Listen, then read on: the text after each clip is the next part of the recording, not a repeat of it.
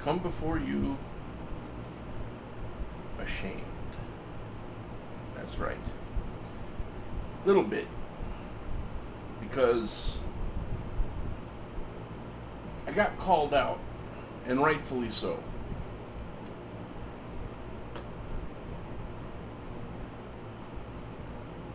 I entered this as my pick for a movie you have to see. Black Christmas. I poured all types of praise and accolades on this movie because I sincerely like this movie. I enjoy this movie immensely. It's the original slasher flick. But Metal Skin Studios, and as I said before, rightfully so, pointed out that I failed to mention one very important part about this movie. It is a Canadian movie. Why is that a big deal? Well, to most people it wouldn't be. A good movie is a good movie. Doesn't matter where it came from. But here's the thing. If this movie had been French made, I'd have been quick to say this French horror film or this movie from France, or if it would have been a Japanese movie, I would have said this J-horror title or this Japanese horror title. I would have made a point to bring that up. And even though Canada is, our neighbors to the north, we're hugged right up on each other, and we share region codes,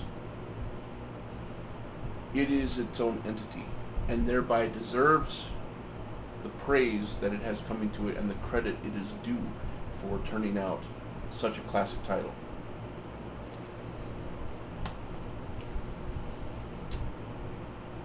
Yes, Margot Kidder did star in that movie, pre-Superman, of course, and she played like this really, well, she was kind of like the boisterous drunk in the movie, the party girl, I guess, who didn't take a lot of shit from anybody. That's evident in the prank phone call scene where she tells the guy where to get off. But she's hot, okay? There's no denying that. I have to agree with that. But also, in that bevy of beauties was an actress known as Olivia Hassey. I hope I pronounced that right. Olivia Hassey. She played Jess. Hot City, baby. Hot City. Whew. Nice. Now, along with those with those gals, there was also Andrea Martin. Andrea Martin, who later went on to be in the TV series SCTV. Very funny lady. Along with such greats as John Candy. She was in SCTV later on. Andrea Martin also became the house mother in the remake of Black Christmas. Andrea Martin is what I like to call a babe in waiting. Alright? Maybe not what anyone would consider hot back then. Maybe, I don't know. Not to me anyway. She was very average, very plain Jane, glasses, kind of a fro thing going on. But as she got older, kind of like Rita Moreno. You have to be into older chicks to really dig what I'm saying here. Like Rita Moreno, she was okay when she was younger, but as she got older, she just got more, I don't know, seductive, I guess, if that's the right word. Andrea Martin has a certain look about her, especially in recent years, where it's kind of like, okay, not so bad. So, yeah. Black Christmas was a precursor to a lot of different movies. It was the originator as far as like slasher flicks go, and as I pointed out, certain formulas that were present in the movie were used in later movies, such as the calls are coming from inside the house, that kind of stuff.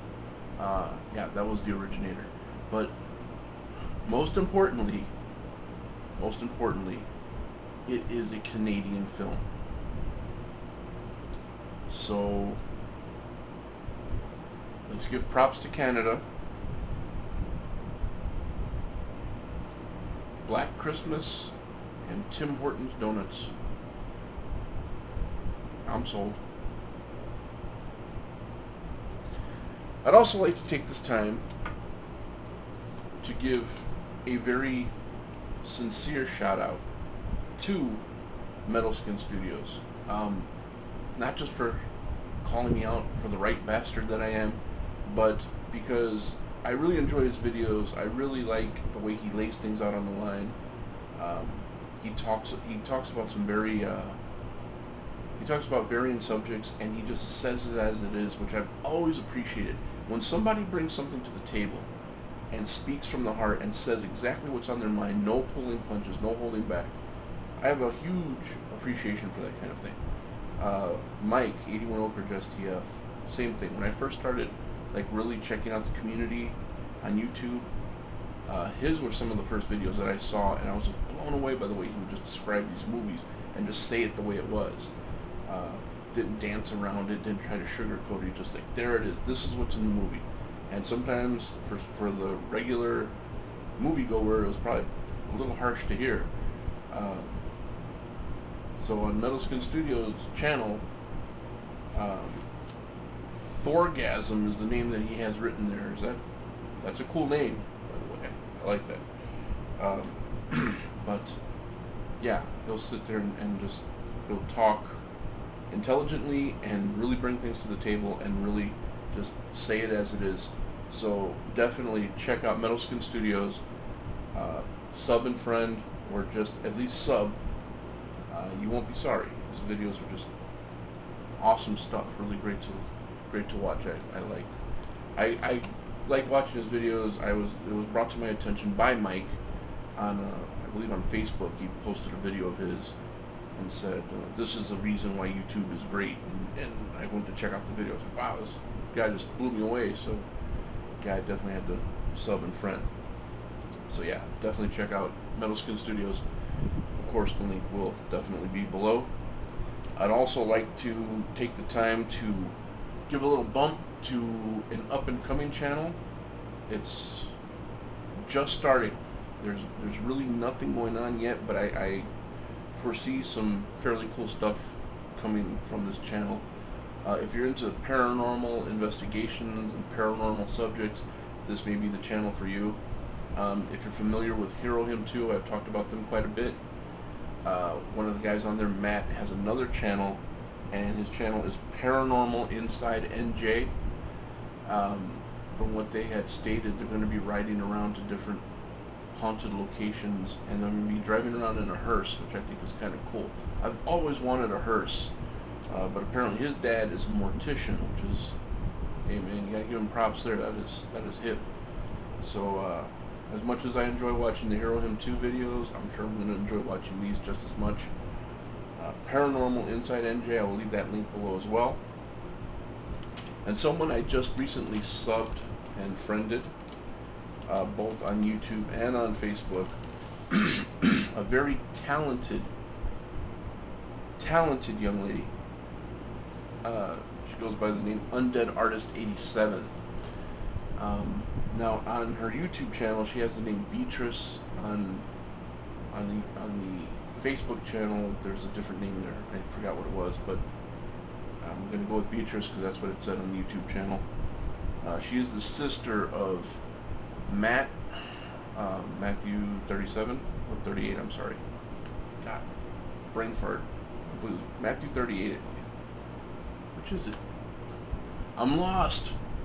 Crap.